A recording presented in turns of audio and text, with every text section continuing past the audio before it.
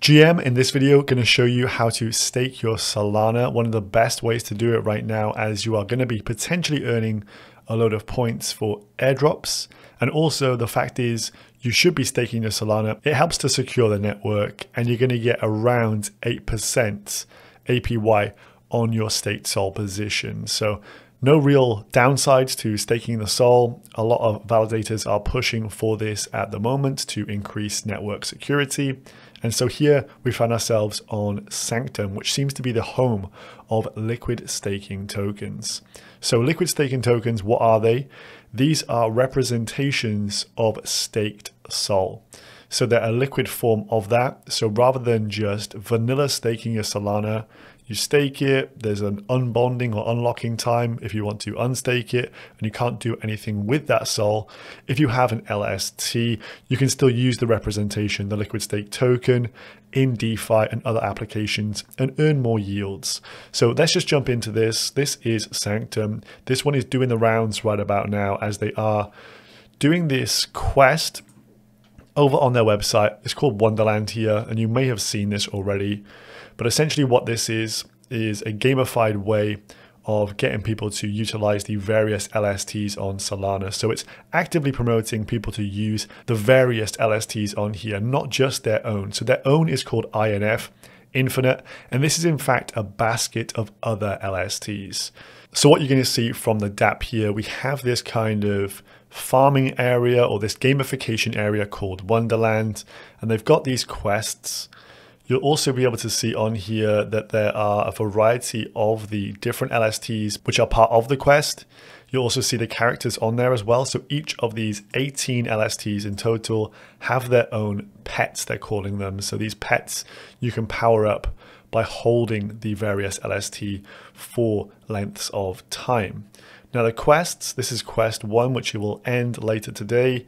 Essentially, all you have to do for quest 1 is hold some INF, the Infinite LST, and I would suggest getting a basket of others as well to get you started up. So I'm going to show you how to do that, but quest 1 was to just get to know Infinite, so that is the INF token. And then quest 2 here we'll jump into in just a moment, but let's start off here with Infinity. So if you click on the Infinity tab, say you've got your wallet connected in the top right hand corner. Once you first come here and connect the wallet, it's going to ask you for a referral code, which I'll leave down below. Mine is H49T1S. Again, that will be down below. So just copy and paste that in. And once you're set up with that, you can use your referral code to refer others to this site as well and get a little bit of a kickback. So on here, you will have some Sol in your wallet, hopefully, and you want to mint some of the LST called Infinite here of Sanctum. So what you would do is enter in the amount of Sol you wish to do. So say you want to stake 0.1 Sol, that's going to give you 0.08 INF back. But reading through the documents, they're suggesting that you want to hold a minimum of 0.1 of each of these LSTs. So that would be a conversion rate of around 0.12 Sol into INF. So if you're happy with that, you click deposit into Infinity and then confirm a transaction in your wallet by clicking confirm. Once that is done, you'll see your balance of INF down here go up. And once that is done, so you've minted some INF using Sol. To get the others, so we saw there was 18 of them earlier. If you go to trade, here is where you can trade between any of these different LSTs. So I can even trade from the INF I just minted into another one down here, maybe the Helius staked one. As you can see, I've got a balance of both of these. Essentially, what I would suggest doing is checking out the LSTs. So there's two things here of note. There's 18 on the Wonderland page, which sounds like those are the incentivized ones. Or there's 30 in total that you can actually find on here.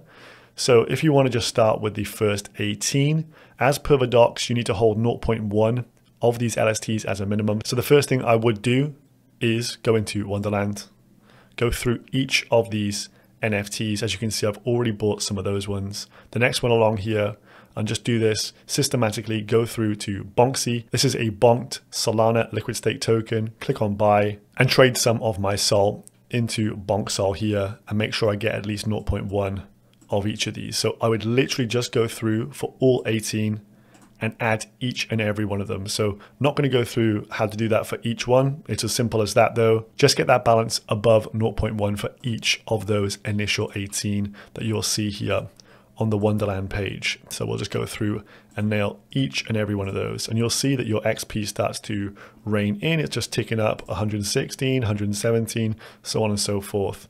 Then we have Community Quest 2.